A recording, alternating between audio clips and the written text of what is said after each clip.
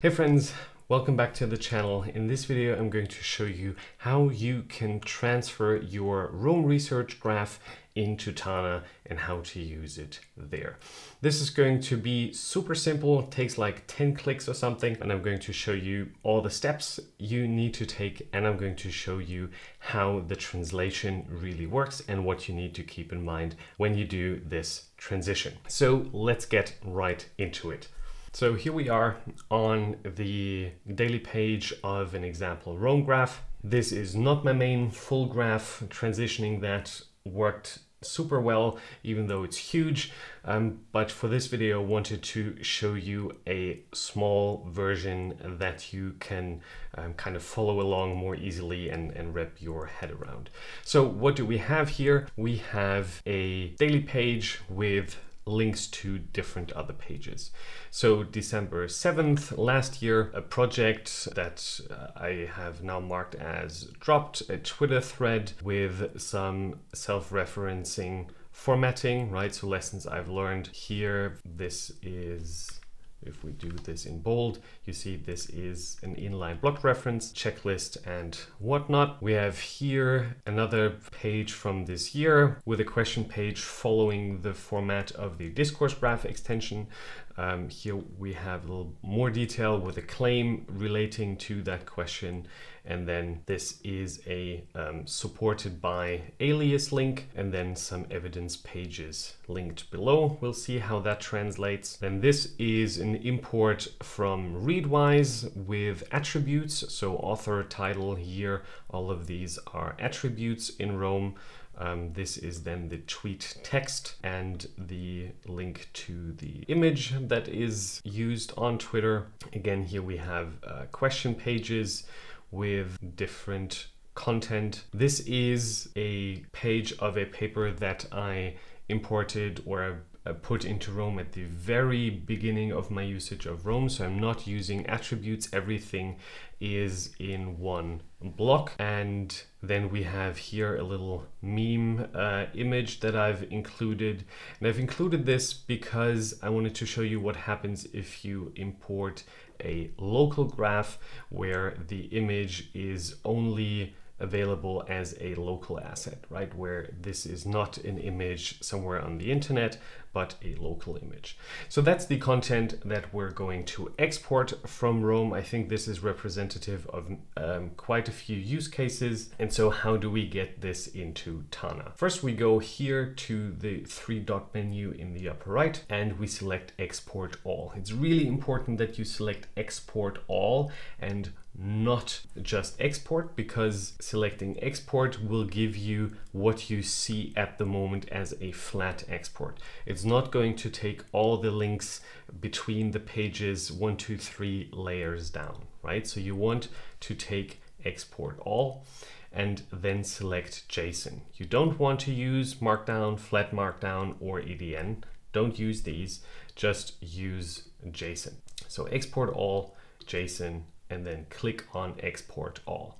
This is going to create a zip file in your downloads folder, and you want to save this and then unpack that zip file on your local machine. All right, so now we are here in Tana and we're going to import what we just exported from Rome. How do we do this? We go here to the upper right to the gear menu and we select import content and then Rome. This is going to pop up this little modal sheet here, and you're going to drop the JSON file that came out of the unpacked zip file from Rome, right? In Rome, you got a zip file, you unpacked this file, and that resulted in a JSON file, and this file you just drag into this. And this then gives you a little pop-up, the number of total nodes you're going to import, leaf nodes, and all the attributes, and you select import, and that's going to take a couple seconds or even minutes depending on how big your graph is, but is super stable in its import in my experience. And then you have here in the sidebar a new workspace, and this is really important. The import from Rome to Tana is not going to overwrite or mess with your main graph, right? So this here is my main workspace, and everything you just saw in Rome now is its own workspace. We name this into Lucas Rome or what have you. And here you have a calendar node with all the daily nodes tagged as we saw in Rome previously. So this is the node for January 28th with all the questions about Russia, Ukraine, and gas in Germany. If we go back to the one for today, we have here the links to these daily pages, and then we have the links to the other pages that we had here. Let me switch to this on the Rome page that we saw before we exported. So if I go to this, you see submit hosting paper, project drop, Lucas, those are all links. You see here tasks was an attribute in the Rome graph and now is a field. And of course the query doesn't translate into a live search in Tana. That doesn't work this way, but you get the field. The details were just details, and so that content is there. Formatting bold is copied over. Twitter thread, this you see works as well, right? So title and lessons I've learned. If I bold this, it's going to be bolded here. So inline references work. Topics, checklist, everything is there. If we go to the page for the tweet that I imported, or to the node, you see this is placed in the library, and we have here everything that was an attribute is now a field, and the highlight of course is also transported over, although the image isn't shown inline as it was in Rome. That's the current state of how Tana does it at the end of October 2022.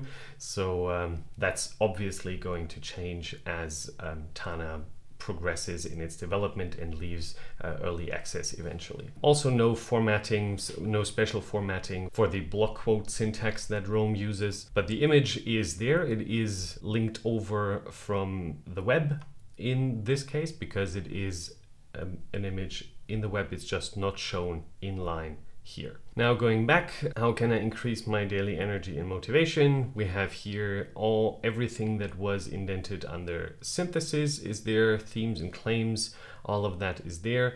The playground is something that came over from the discourse graph extension to Rome, and as you see, the main content is there, but the relationships, source and target and all of that obviously isn't linked anymore because this extension doesn't exist in Tana. Going back, then we have here the page for Ericsson for that paper, and you see here metadata was an attribute in the Rome graph. Let me switch to this really quickly, right? So this was metadata, and this is now a field here in Tana, and everything in the one block in Rome is in one node here in Tana now with links to the respective pages. This is another attribute that became a field, and if I go to dyadic analysis, you see 4 references from Lucas Rome here in the context, and then I'm reading this too. This is also backlinked, right? So backlinks, as you know, work just as in Rome they do in Tana, and so that translation is really easy. Important if you're transferring a local graph is that this image is not going to get imported. So life is amazing. If I click this, this turns up a empty page because it was a local asset and it's linking to something that isn't there in the online version of Tana. So that's not going to be transported. Now, one thing you can do, of course, is that you go to your main graph and you reference the content from that workspace, right? So we talked about that Rome gets its own workspace and you can reference from that workspace. So if we say we want to have dyadic, you see nothing comes up. Why does that not come up? Because you have to enable that capability, right? So you go to your main node and then to options and then allow content and then Lucas Rome. And now if I go to my daily nodes page and I type at dyadic analysis, you see Lucas Rome library dyadic analysis. So I click on this, and this now is the node as it exists in that graph. If I click on it, you see I'm in Lucas Rome library dyadic analysis, and you see I have one reference from my main workspace. I can also move content to my main workspace. So if I'm here on today's node and let's say I want to move this Ron Conway in action, move to Cortex Futura and today, and I'm going there, you see here now the content that was previously in my Rome graph is now moved to my main graph. And this makes the transition from Rome to Tana really easy, right? You have it all available, you can search it, you can do whatever you want with it, and if you want it in your main graph and work it or rework it there, that is really easy. You can easily move it into your main workspace. So we talked about this and we talked about this. Pages become nodes in the library. I think that's become obvious without me really covering it. Ron Conway in action is now a node in the main graph. Let me go back. So Ericsson 2014 dyadic, this is a node in the library, right? So we don't have pages in Tana, so everything is a node, and kind of floating pages in Rome get put into the library inside Tana. Attributes become fields, we talked about that, and obviously not everything translates perfectly. You have extensions like the discourse graph extension or other extensions that do special things that might not translate perfectly. I can't cover all of that in this video, but if that happens, you kind of have to deal with this, right? The work I did with the discourse graph extension, I still have the QUE and CLM and EVD links for question, claim, and evidence, but the semantic relationships aren't transported perfectly into Tana. I kind of have to rework that. But nevertheless, I think it's incredibly easy to transport your Rome graph into Tana. It really takes just, I think, under 10 clicks. If you know what you're doing. I hope I've given you a good overview of what happens if you do this. And if you have any more questions, feel free to comment below this video. If you liked this video and thought it was helpful, give it a thumbs up, give it a like, and subscribe if you want to see more stuff on Tana. I have a bunch of videos in the pipeline.